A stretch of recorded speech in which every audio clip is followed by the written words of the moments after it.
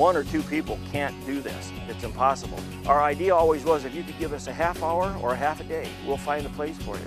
The president of the local bank, he's boat inspector at 4:30 in the morning, rain or snow. And everybody just opens their arms and comes out and helps us out. So that's one of the reasons we've become so special. Without you guys, there's no way we could do this.